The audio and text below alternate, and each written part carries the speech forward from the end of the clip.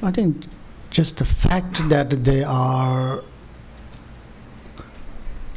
contemplating or engaging in something, purposeful journey of helping or benefiting the world is already very positive.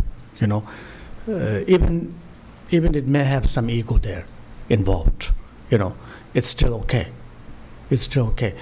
And if someone really embarks that journey genuinely, right, then they will find within that journey, they will find, how to let go of their ego within that journey, So I think it's important to focus on their purpose. When you look at their purpose, let's say if their purpose is to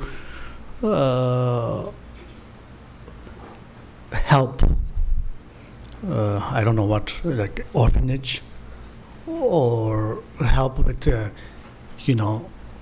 cancer research, something like that, right? So it becomes important for them to come back to their purpose, and come back to their original intention. What is the intention, right?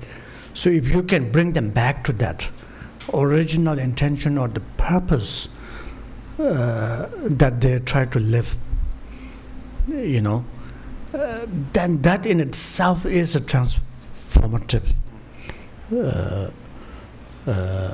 process.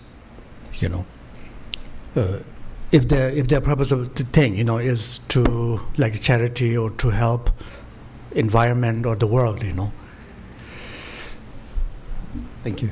Because otherwise the ego part will be difficult for them to understand right away. But if they can see their purpose clearly, then they can see that their ego may be on their way of achieving their goal, right?